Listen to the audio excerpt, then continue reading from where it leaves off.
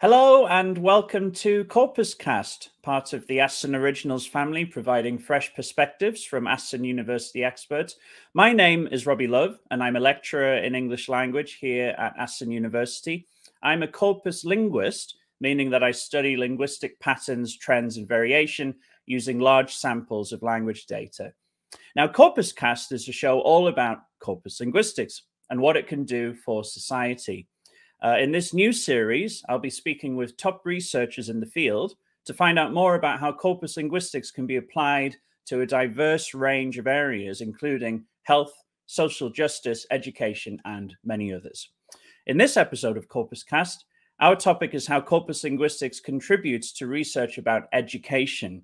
I'll be speaking to Pascual Pérez-Paredes, Professor of Applied Linguistics and Linguistics at the University of Murcia in Spain. Pascual has research interests in learner language variation, the use of corpora and digital resources in language education, and more recently, corpus-assisted discourse analysis. Today, we'll be having a chat about his work in applying corpus linguistics to a range of educational contexts. So I'm very pleased at this time to welcome Pascual Pérez-Paredes to CorpusCast. Pascual, hello, welcome, great to see you. Hi, Robbie. It's great to see you. Thanks for having me. Thank you so much. I really appreciate you coming on to CorpusCast to have a chat. We're going to start with a couple of questions about your own relationship with corpus linguistics. We'll try to, and I ask all my guests this question to explain in general terms how corpus linguistics is involved in your work. What does corpus linguistics mean to you? Well, that's a great question and a very difficult to answer at the same time. I suppose corpus linguistics is a powerful set of tools and research methods to look at language use. In my case, I sort of find that the same toolbox of tools and methods can be used with both L1 and L2 languages. So this is something that allows me to look at usage, language use from different camps. One camp is in descriptive linguistics, if you will, or linguistics, and the other is in language learning. So both camps, in a way, allow us researchers and linguists to look at variation and the circumstances that shape up language use. Yeah, I suppose I can quote here Tony McInerney in a recent interview, or better, in a recent conversation that Jill Mark and myself had with Tony McInerney and Professor Mike McCarthy. And he said something which I think is really interesting. He said that some people feel stunned that we linguists sometimes don't use data to look at language. And this is something that you forget when you become a corpus linguist, I suppose. So yeah, it's this interest in data that really is something that we do every day.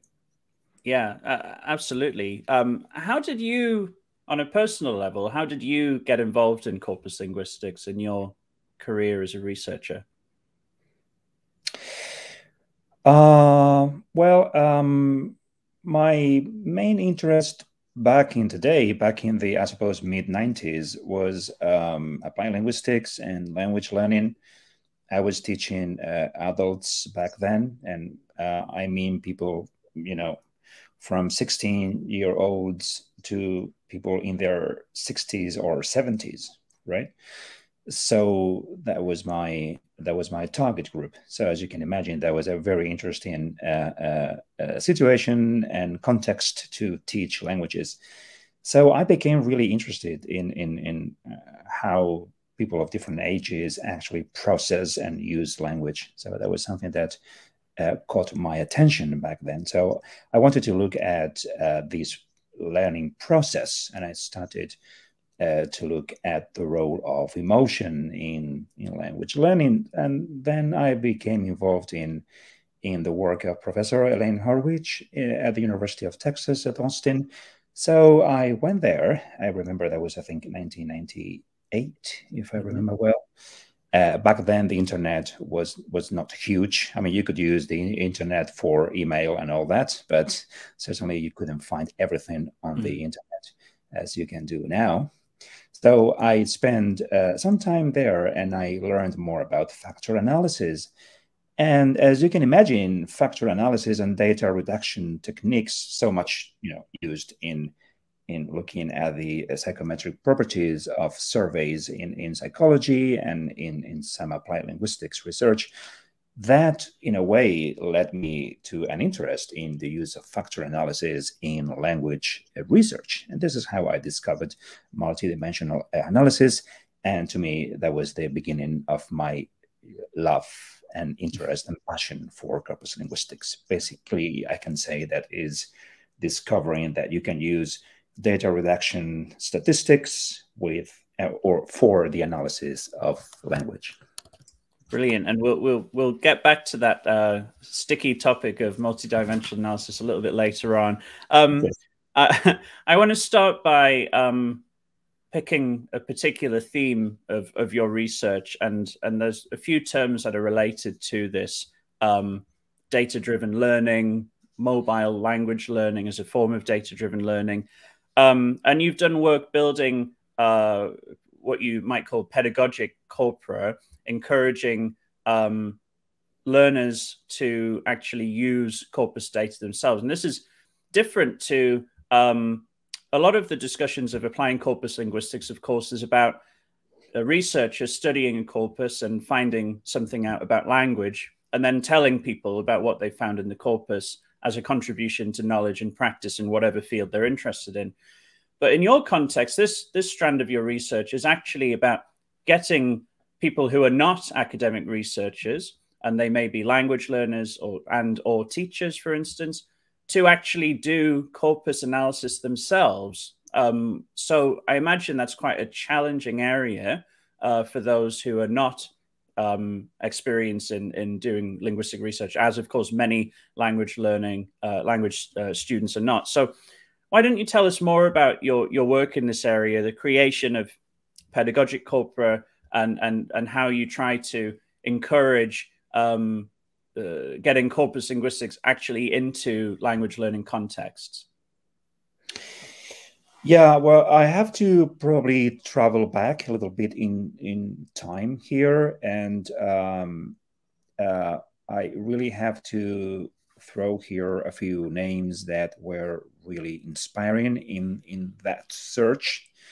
And I want to talk about Henry Widdowson as somebody that started to really look at the use of corpora in a more, let's say, in a critical way. And those that are probably over 40 and certainly 50 will remember fantastic conversations between John Sinclair and Henry Widdowson back in the day.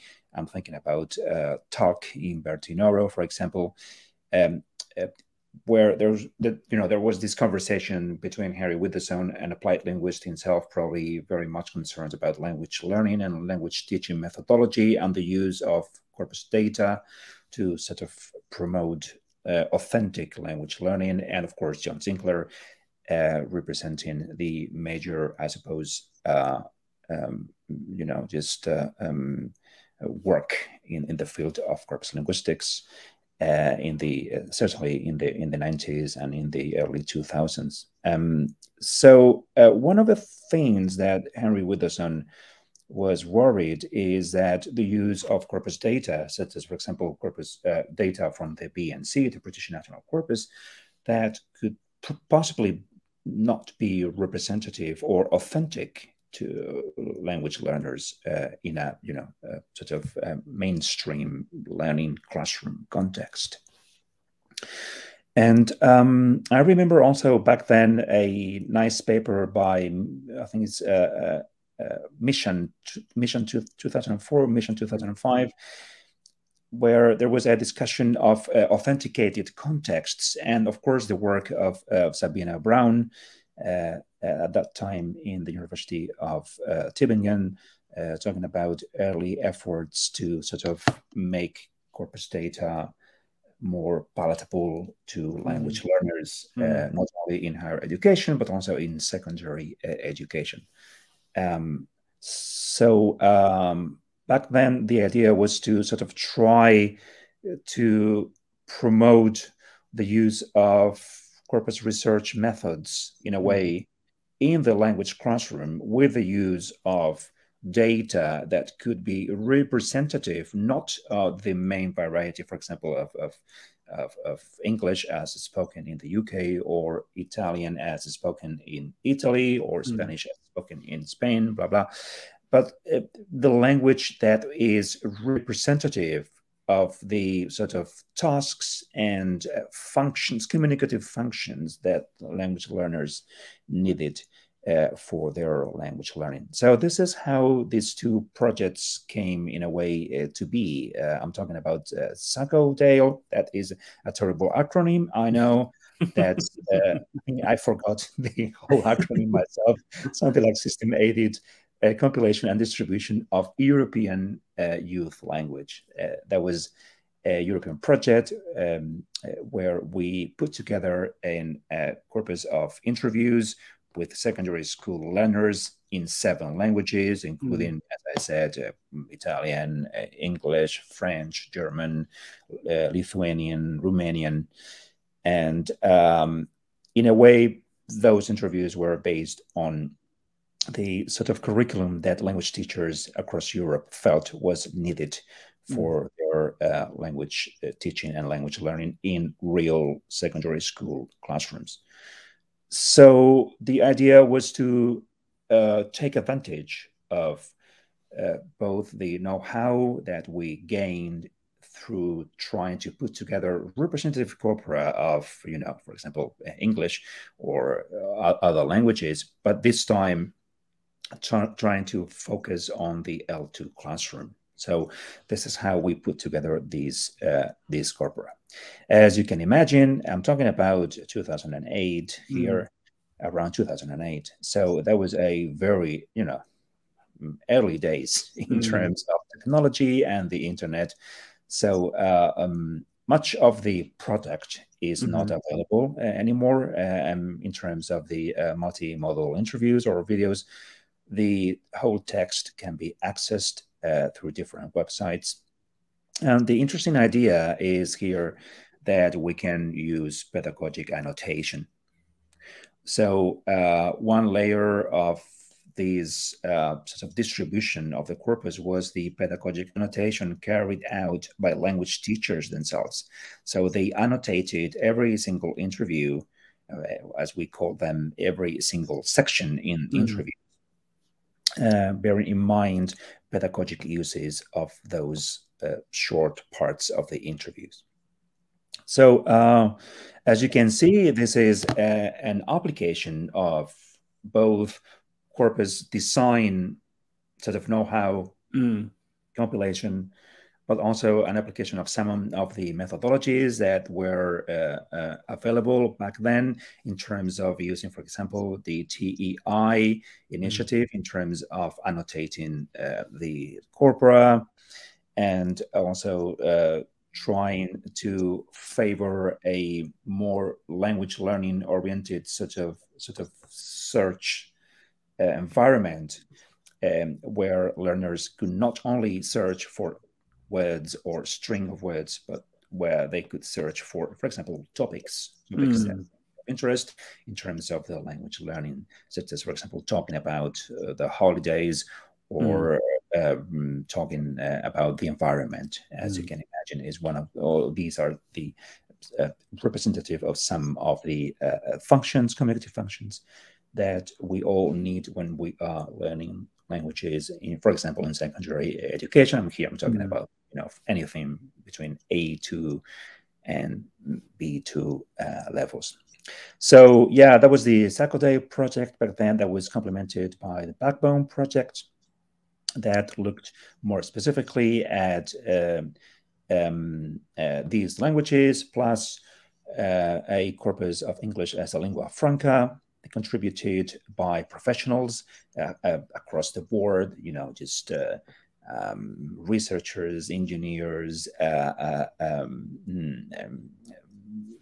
people working in small shops that spoke about some of the topics that we felt were of interest to professionals across Europe. So we use the same sort of methodology and the same pedagogic corpora principles that I talked about earlier.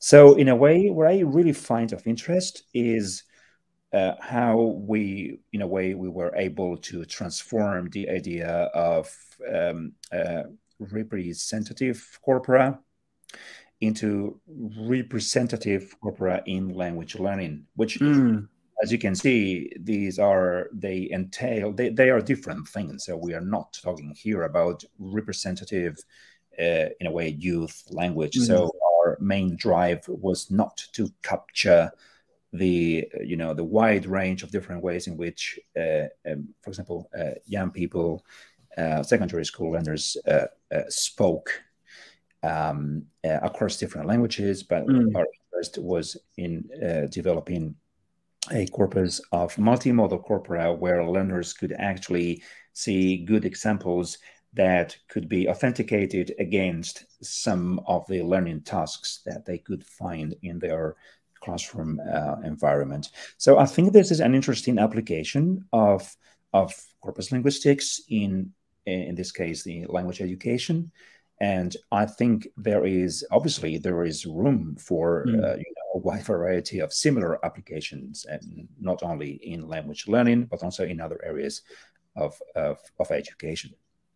So this is really interesting. You sort of started relatively early on in the I suppose wave of research that's sort of suggesting it could be a good idea for language learners to be able to play with linguistic data sets themselves, particularly, as you say, in this case, it's not necessarily a corpus of the target language variety, but a corpus of how learners like themselves are using the target language.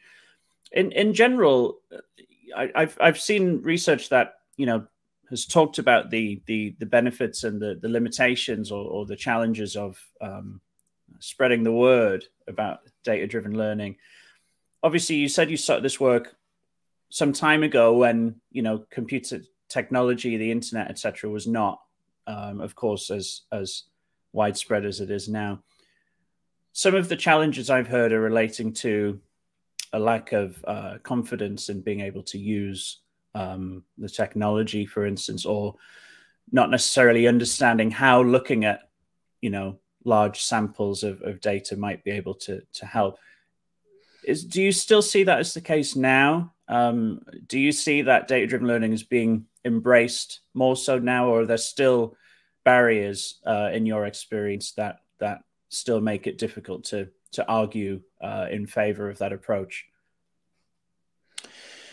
Well, if we look at research in data-driven learning, what we find, I think, is the opposite. I suppose we see that there is more and more interest coming from just across the board. So we're talking here about more languages are being used in data-driven learning, and as it used to be English dominated sort of landscape, so to speak. Now you see more and more languages that also are benefit from data-driven learning, and I suppose that research is in a way is telling us that data-driven learning is a very effective way to look at or to examine usage in the classroom. I think there is a couple of areas that probably need further attention. I think most of the research, I'm thinking about here the meta-analysis by Alex Bolton and and others that have looked at the amount of research in this area. And it seems that most of this research is looking at university students. And as I said earlier, it's English. And I want to add here that is in the context of writing instruction. So probably we know quite a lot about data-driven learning in this area, but I think we need further research that is looking at, for example, data-driven learning in other areas. I'm thinking about, for example, the work by Gregory Hadley and associates looking at data-driven learning and reading, extensive reading. So they've had a kind of a 4-year project looking at the impact of data-driven learning on extensive reading, which is fantastic research, new insights into that area. And but also I'm thinking about what you said about technology. We know that the emphasis is slightly moving from technology to learning.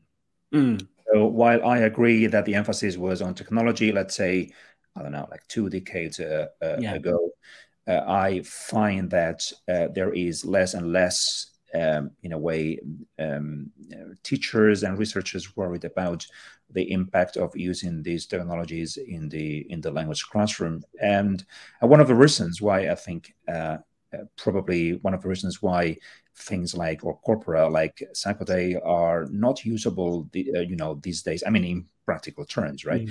It's because you depend on a wide range of different technologies. You need to access the internet, and then you need to download that file, and then you need to download a media player that can play that particular file. So where the expectation in education these days is that you draw your tablet and you simply make use of the resources that are available to you.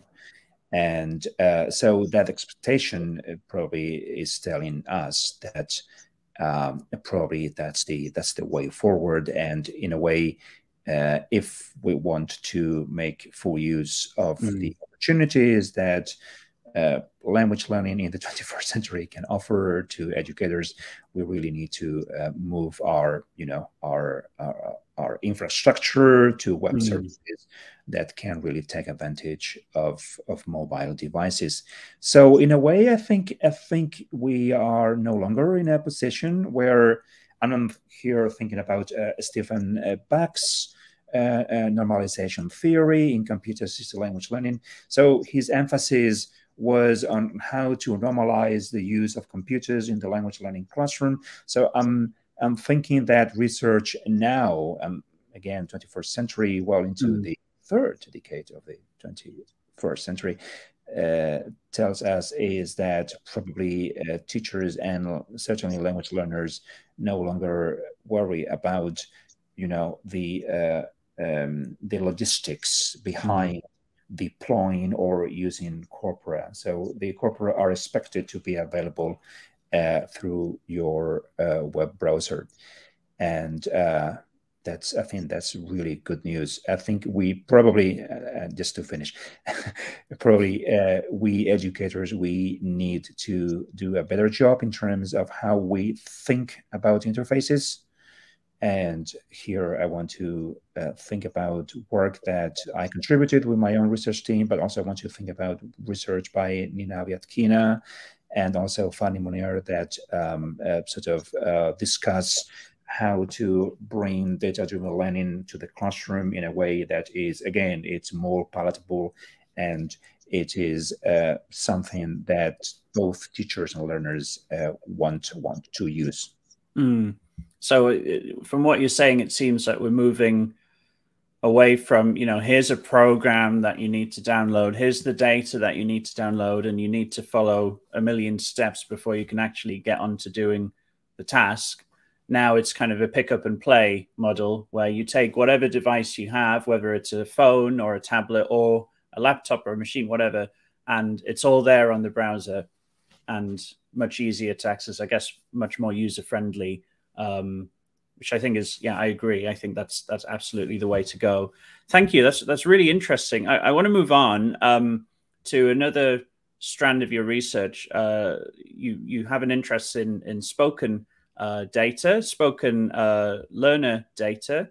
I also have an interest in spoken data, but spoken L1 English data, but spoken corpora are near and dear to my heart as well. You've done a lot of work on adverbs, which, as your research and the research of others has shown convincingly, they perform an awful lot of very, very useful functions in spoken communication, many more than people would probably first think. So what interests you about adverbs in the context of learner language? Why are they so important? And what have you learned in your research into adverbs?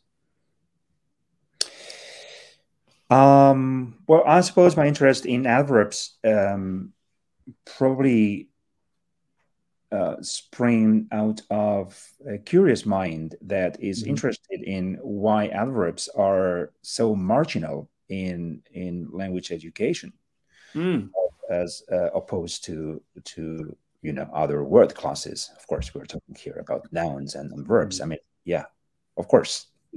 Yeah. But clearly, adverbs still are my impression, and my understanding, Robbie, is that you have a nice paper with Niall Curry and Olivia Goodman on this one, which is really, really interesting. And so Thank you. no, yeah, it's you bring here an interest in what the publishing houses, major publishing houses, do with adverbs and the sort of data which is available in terms of corpora out there, and how this is streamlined into major publications. And to be honest, I'm also interested in that area myself. And well, I suppose there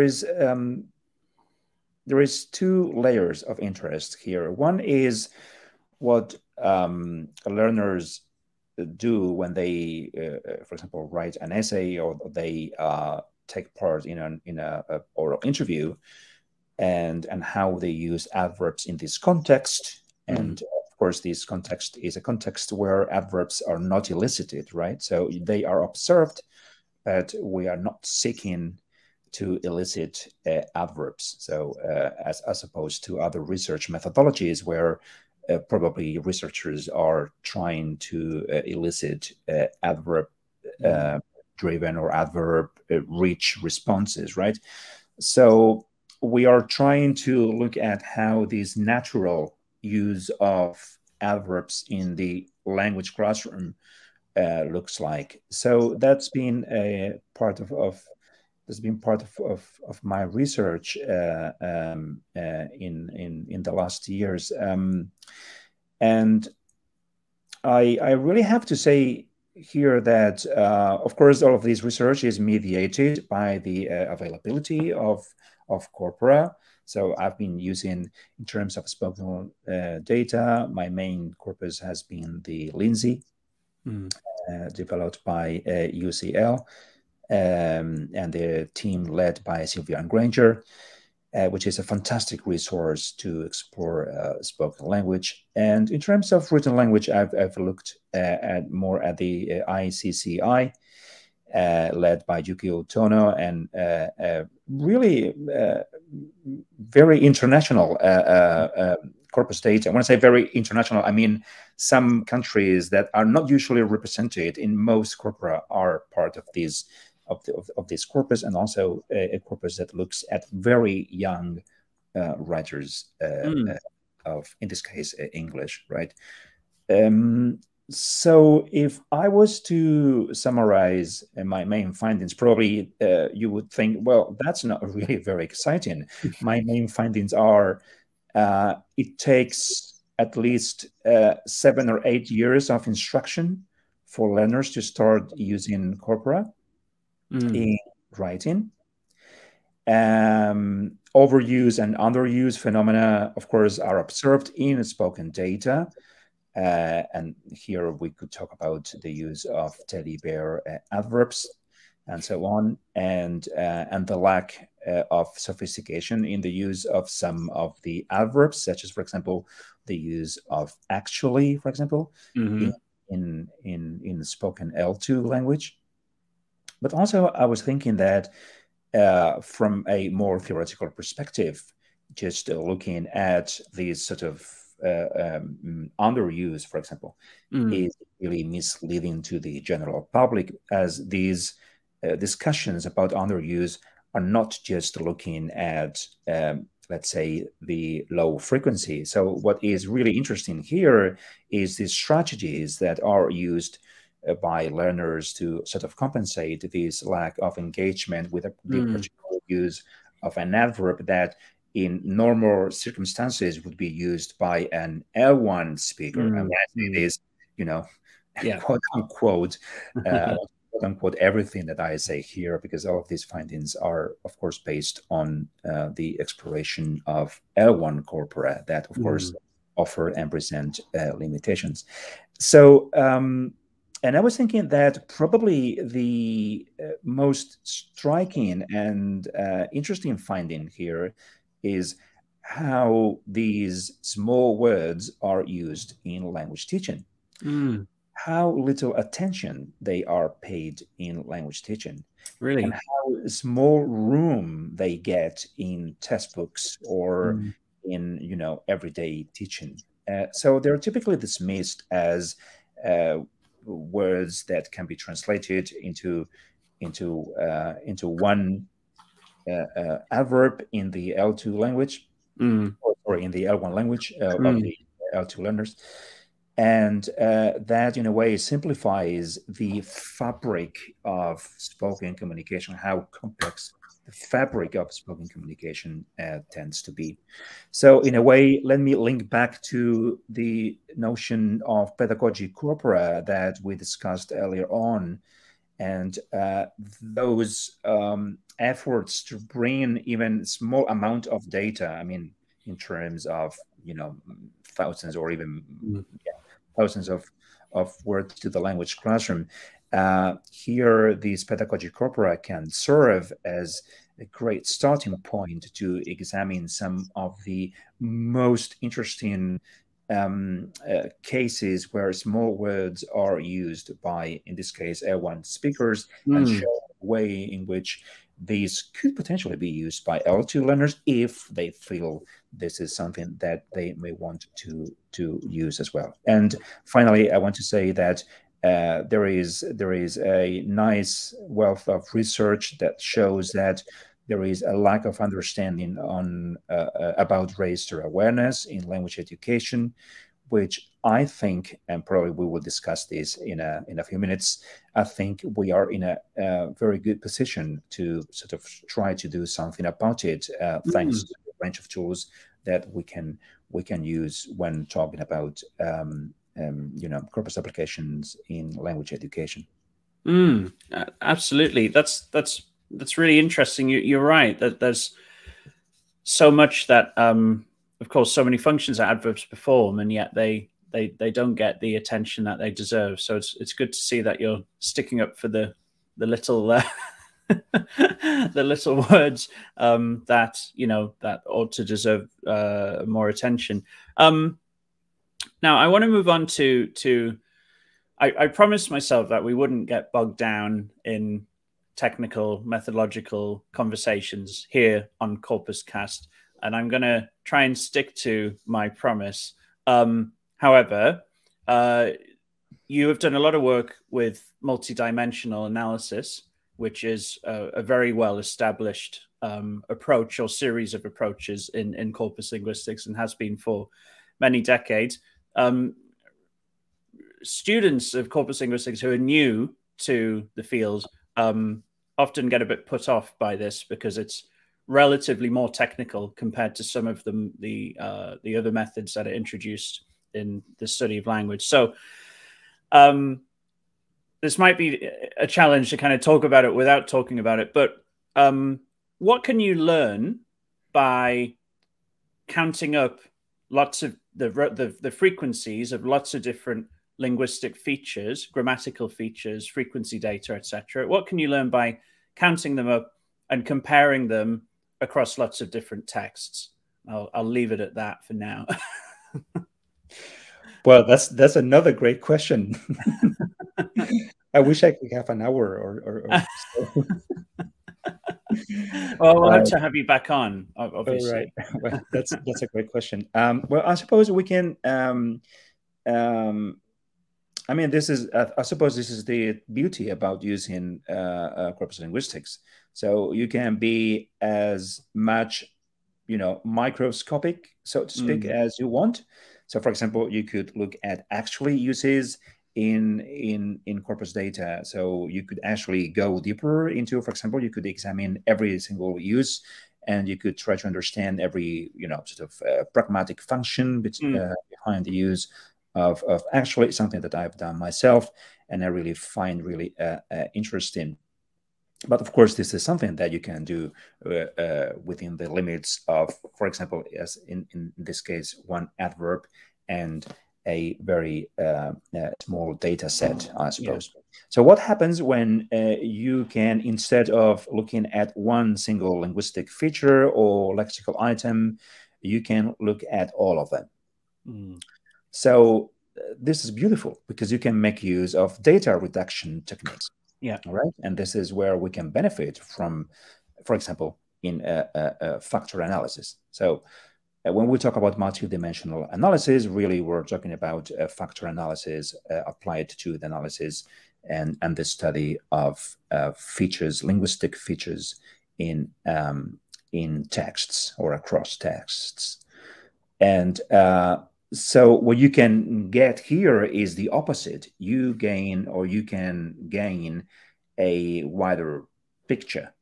You get the large picture of what's going on in terms of how different features are used in terms of frequency, but also how those frequencies are distributed across different texts. And that gives you a very unique perspective of the text as something that goes beyond the use of, discrete lexical items, such as the case of actually. So just to give you a very probably, I suppose, this is just an example, right?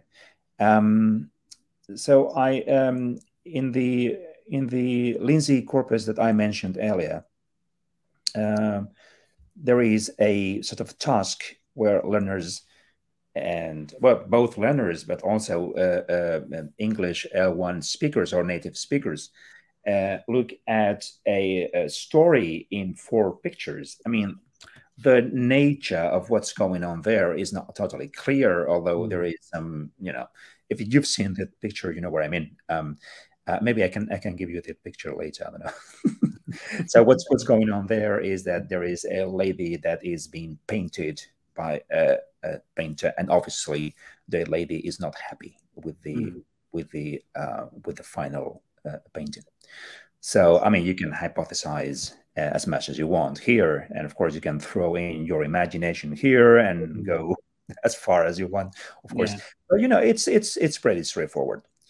Okay, so what we have here is interesting data in terms of how people, both L1 speakers and L2 speakers, reconstruct what's going on in these pictures. All right. So what happens is when we look at what learners do and what, in this case, English L1 speakers do, is really interesting when you use, for example, multidimensional analysis. In other words, when we use a factor analysis, a data reduction technique that in a way tells us about the frequencies of different linguistic features and how those linguistic features actually are distributed across the different texts in single data sets. So, for example, what happens with Spanish speakers when they describe what's going on here is that they make use of a sort of spoken English that is very involved in its nature. So they use lots of as Doug Biber calls them, private verbs, so opinion verbs. So the frequency of opinion verbs is mind-blowing.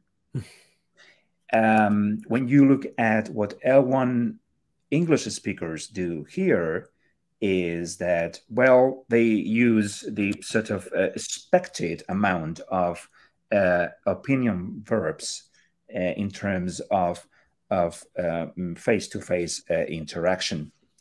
So, okay, you may say, well, that's something which is not very interesting. And I can tell you here that it is very interesting, because when you look at the different underlying dimensions of use, you understand what's going on here. So, for example, let me just very briefly talk about Spanish speakers in the Lindsay while they sort of look at these 4 pictures and describe what's going on here. So they use a type of production that is very involved.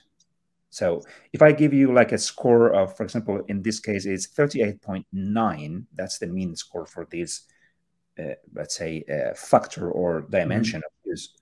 And I tell you that English L1 speakers, they get a mean of 24.6.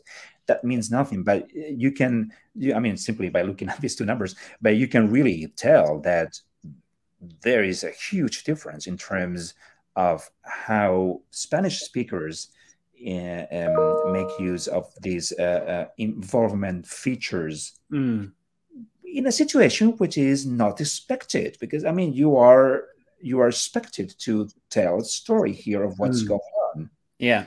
But at the same time, they show fewer features of narrative English than English speakers. So the mean score in that dimension is, so different between L1 speakers and L2 speakers.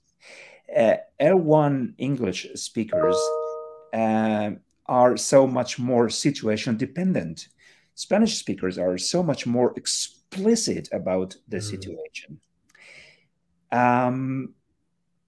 English L1 speakers are not at all persuasive about their version of what's going on in the story. Spanish speakers, they really try very hard to be persuasive. So most of this, and I will stop there. So this is telling you that there is lots of things going on here in terms of the use of the language that, are not easily met by the eye just by looking at the frequency of this adverb or that particular noun or preposition. When you gain this sort of perspective, you see how different reasons or underlying dimensions of use, as Dr. Biber calls them, how they actually interplay and interface with each other. And in a way, these may contribute each one to sort of protecting a view of these L2 use as opposed to what is expected from L1 use based on, the frequencies that we sort of expect to be there in a particular type of discourse. I mean, this is interesting because we don't normally, even in our L1, we don't usually describe pictures.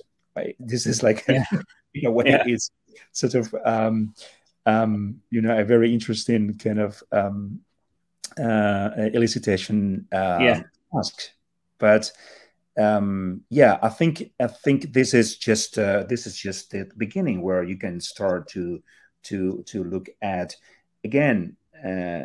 Don't get me wrong. This is not something that we researchers, and you know this very well, we do just to show how deficient L2 language is. That's not the main drive here. We're trying to understand how learning works. All right. So, and to do that, we corpus linguists, we have decided to look at usage. And by understanding better how learning works, we can promote better practices in teaching. And by identifying some of these really otherwise undetectable linguistic gaps between languages, which often relates also, of course, to culture and other related issues, you can then go in presumably into teaching materials and say, okay, when Spanish L1 Spanish speakers are learning English as a second language, they, you know, I suppose the categories of words at a conceptual level that they might use in a certain situation in Spanish should not just be directly translated into their English equivalent. There's a gap there that you're identifying, a bridge that must be crossed when switching from one language to another, which is fascinating. I think that's such a clear sort of picture of the power of these sorts of approaches. So thank you for sharing that. As we start to wrap up, and goodness, we could talk about this all day, I'm sure. I want to touch a little bit on the work that you've done to try to encourage practitioners and researchers in education broadly, but of course language education particularly, to incorporate corpus linguistics in some way. We talked about DDL, but of course in research themselves, and there are a lot of teachers that are known as they're doing research as well themselves, sometimes in their own practice. You recently published a book called Corpus Linguistics for Education, a guide for research, which I read and found really, really, really interesting. I think that book may have been published almost a year ago now, potentially, or thereabouts. What's the sort of reception been in terms of people who've had a chance to look at it? And have you heard from people who've sort of said, oh, I never really knew anything about this before, but someone sort of recommended this book, and now I'm starting to, have you noticed any? It might be a bit early, of course, because obviously, as we know, the publication process and dissemination can be very slow, and sometimes you don't notice the effect of the work you've done for many years. So, but I wonder if you've had any early reception so far from that work. Yeah, well, that's an interesting question. Again, I suppose we are living strange times as we speak. Of course, yeah. So, it's just incredible how mediated are the way we talk to other people now are by, I suppose, the internet and electronic communication, and this is a very good instance. Yeah, exactly. Of that. Yeah, I've been contacted by really quite a few faculties here and there that really want me to speak about corpus linguistics in their research methods programs. And I think that was one of the original ideas behind this book.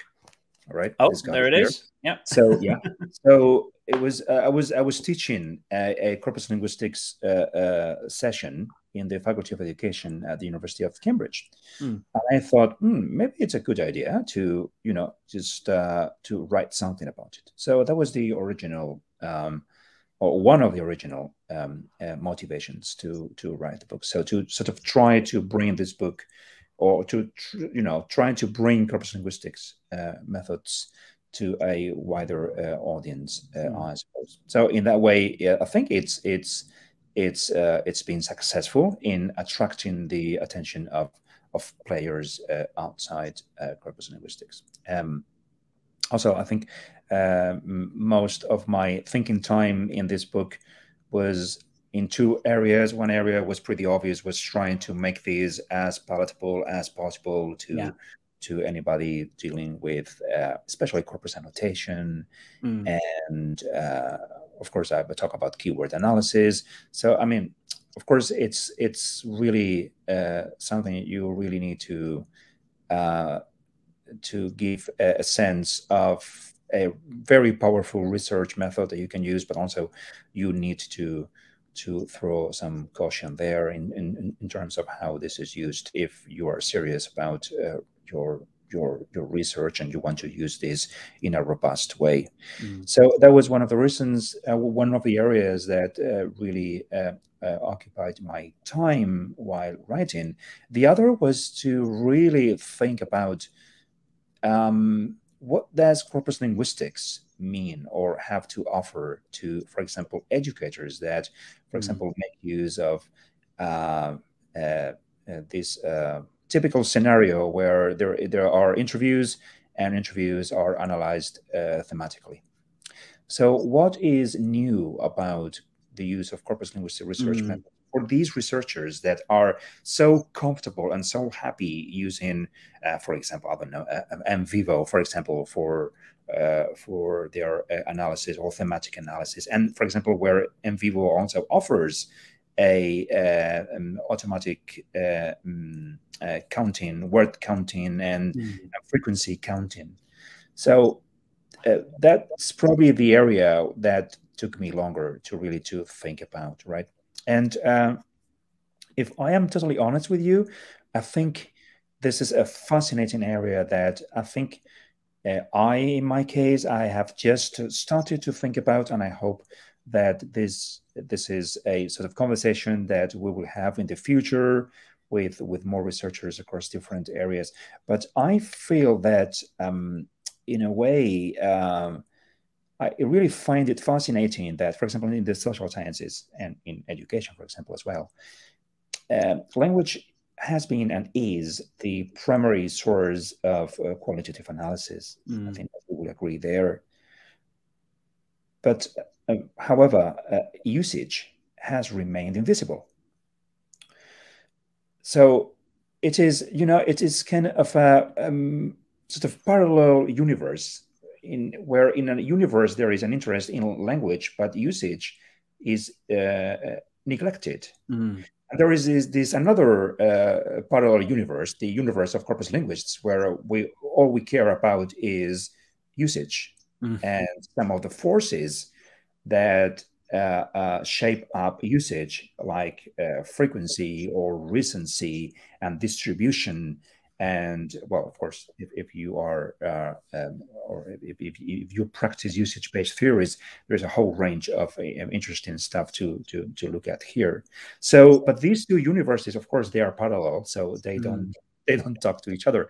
So, in a way, what I was trying to do here is I was trying to sort of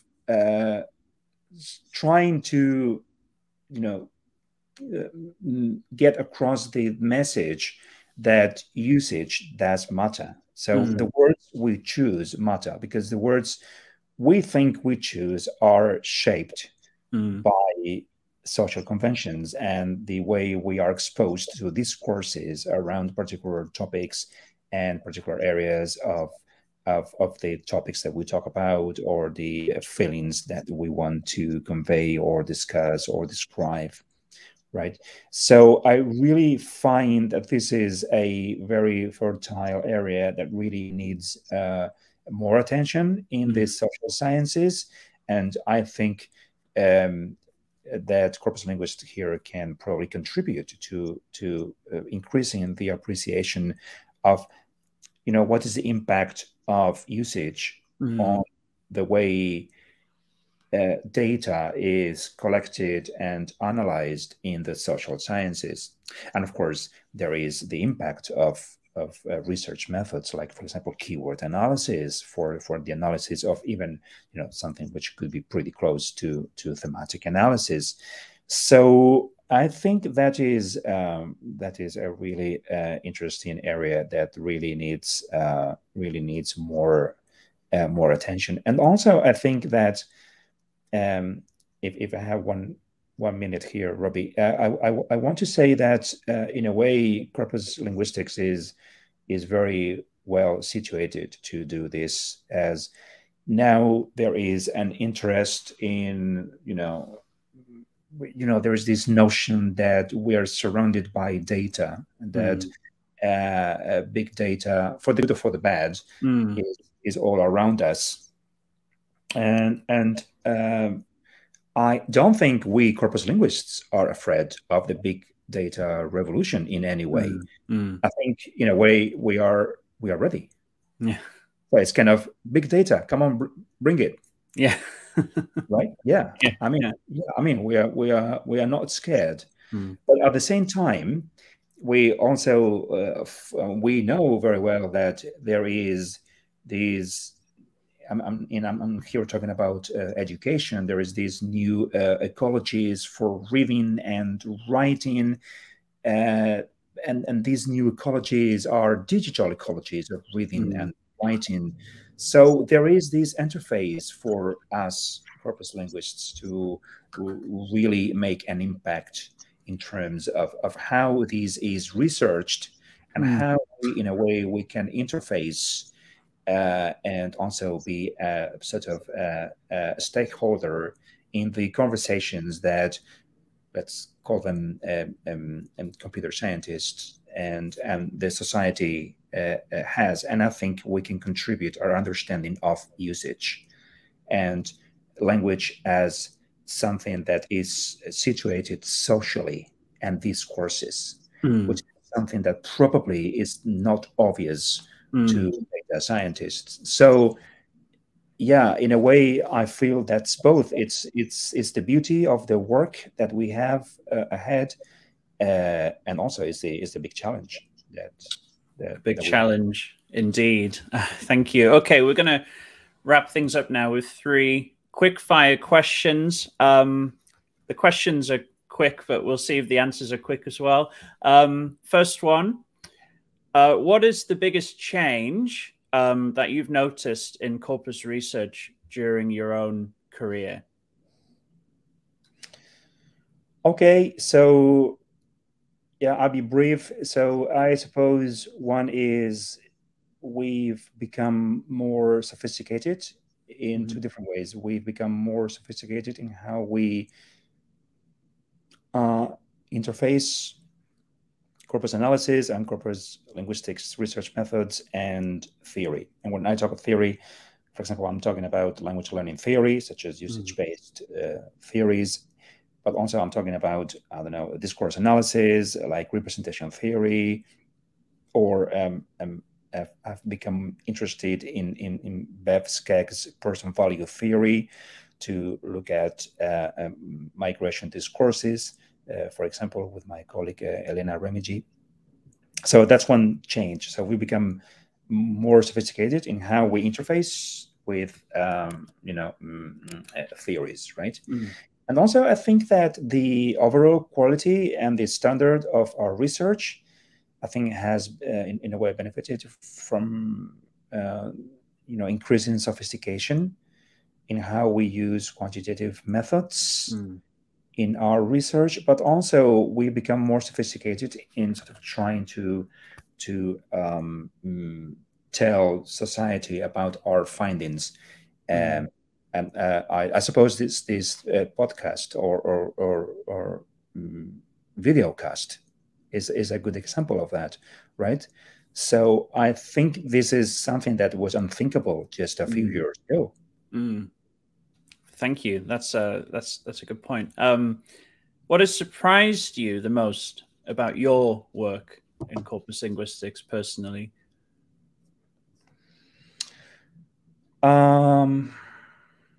Well, I suppose is how versatile corpus linguistics research methods can be, and how they have the potential to interest a wide range of scientists or researchers across the board. So yeah, last month I was in the University of Minho in Portugal, giving a workshop on using corpus linguistics to research hate speech. And it was really interesting to see these linguists and NLP professionals in a way just trying to understand how they could benefit from using corpus linguistics methods and looking at things again from a more usage-based perspective. And I think I really believe that corpus linguistics research methods have these presents these affordance.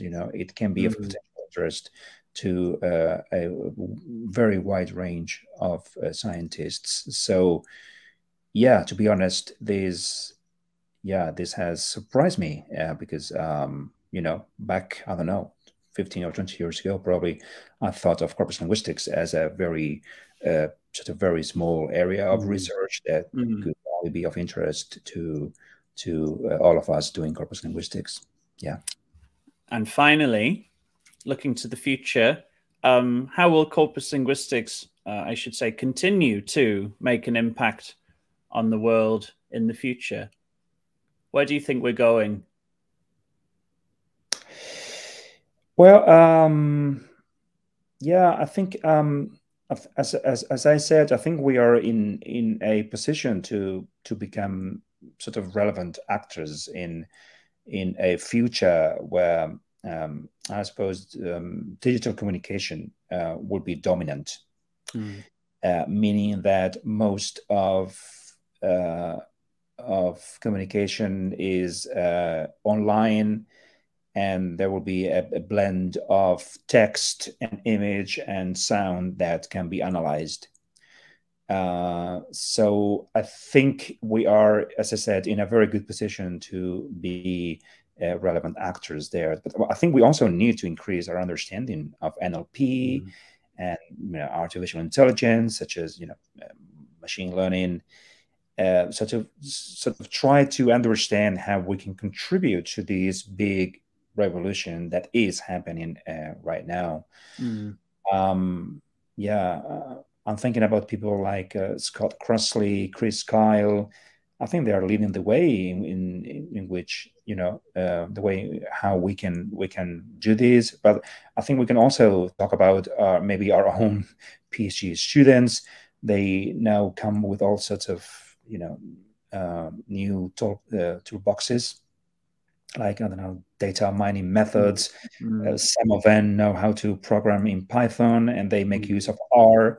So that's so refreshing, and of course, all of these can only be of interest because we can probably build on the work of people like John Sinclair, Michael Hui, Tony McHenry, Stephen Grease, and the like. So I'm really positive about the impact that we can make in the future, whatever the future is. But I think we can interface with this big revolution that is certainly taking place as we speak, and which makes use of language, but doesn't look at language, and of course doesn't take into account usage in looking at language. So yeah, pretty much I think we have a role there. Oh, that's an optimistic way to end the episode. Thank you very much, Pascual. This has been really, really fascinating conversation. I really appreciate your time. Of course, for those of you watching, if you're interested in learning more about corpus linguistics research going on here at Aston, then you can follow the Aston Corpus Linguistics Research Group on Twitter at Aston Corpus.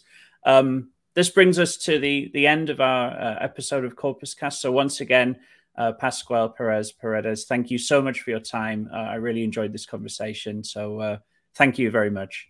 Thank you. Thank you for having me, Robbie. And congratulations on this initiative. Thank you.